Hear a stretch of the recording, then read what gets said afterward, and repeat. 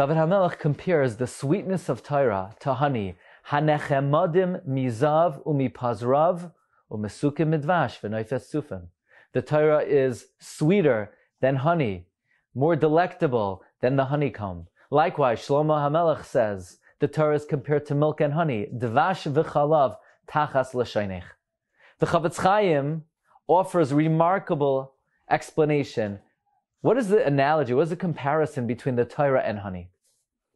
Says the Chavetz Chaim in his introduction to Sefer Likutei Halachos. Honey seems like a rather innocuous food, but it is powerful, it is potent. The powerful sweetness of honey is such that if a piece of bread would fall into honey, and it would spend enough time in that honey, it would completely disintegrate. Furthermore, even if a slab of meat would fall in honey, it would completely disintegrate and decompose in the honey.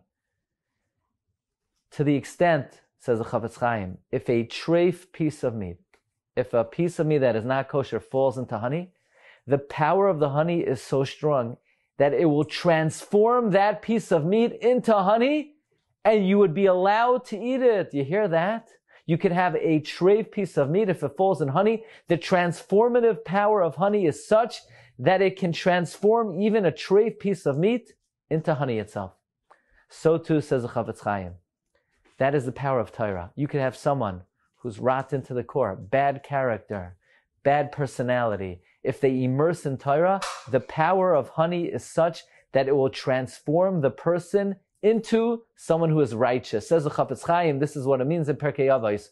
Umachshartoi liyos tzaddik. The Torah literally transforms a person to become righteous. That is the transformative power of the sweetness of Torah.